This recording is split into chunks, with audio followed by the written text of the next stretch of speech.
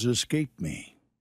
Have you ever had a moment where you couldn't think of the word you were trying to use? Well, usually you can look it up or have the person you're with guess it, but what if this happens to you with increasing frequency? Should you be worried? If you find you are having trouble remembering words to use and are forgetting other little things in your life, you may need to sit down and assess what's going on.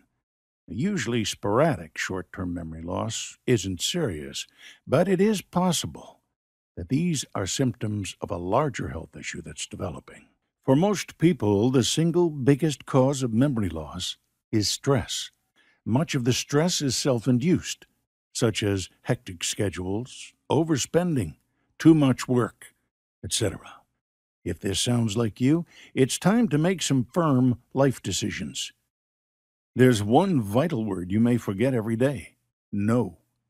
When you are tempted to volunteer for school, the soccer team, or the neighborhood, it may be best to bide your conscience and give at least a temporary no. By keeping your level of activities to a manageable one, you can keep your stress down and your short-term memory operating efficiently. Getting the appropriate amount of sleep is perhaps the single biggest factor of short-term memory loss in otherwise healthy people. Studies have shown most people need between 6 and 8 hours per night of quality sleep, and adults are not able to catch up on sleep by getting extra hours on weekends. It may be tough, but you have to fit in 6 to 8 hours nightly.